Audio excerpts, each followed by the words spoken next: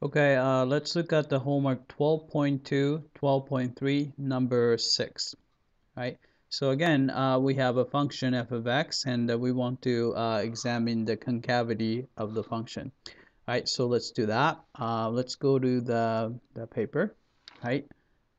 Let's take we need the second derivative, so we take the first derivative. So f prime of x is equal to, right, derivative 20 e to the x is actually exactly the same thing, 20 e to the x, right? Derivative of negative e to the 2x is negative 2 e to the 2x. And take another derivative, f double prime of x is equal to 20 e to the x minus 4 e to the 2x. All right, so we want to factor out a bit, so it's going to be, let's see, 4 times e to the x is in common.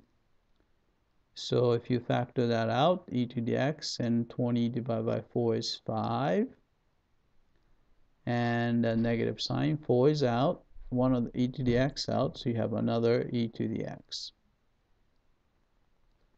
All right, set that equal to 0. All right, so these are never 0 because e to the x is actually always positive, but we can make that equal to 0. So we want e to the x to be 5, which means that take the natural log of both sides. You can see that, let's see, natural log of e to the x is equal to natural log of 5. All right, but the natural log of e to the x basically cancel out. So what you get is just x is equal to natural log of 5. All right, so we can do a number line just like before. So do a number line. All right, so we know that the second derivative is 0 when x is natural log of 5.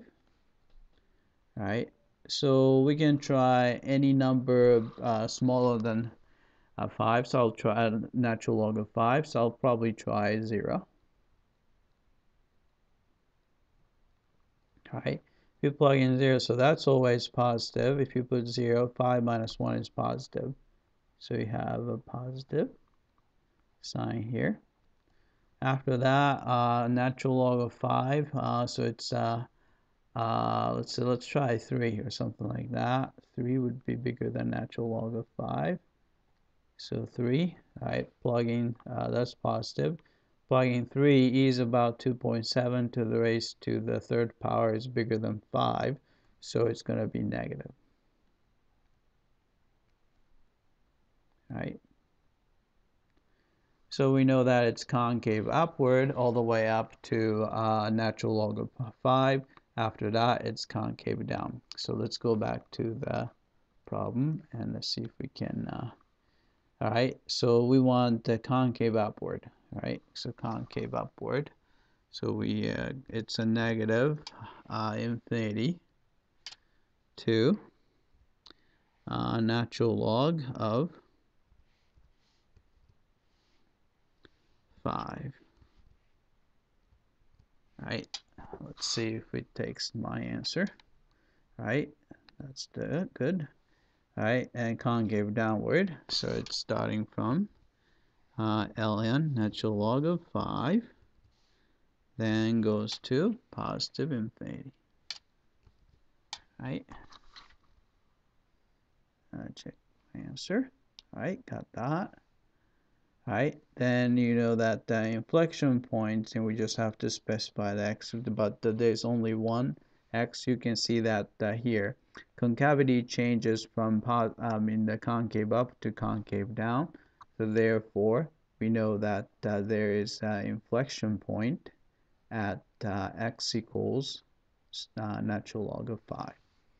All right? So let's go back here. ln05 and check. Right? That's it. I hope that this was clear.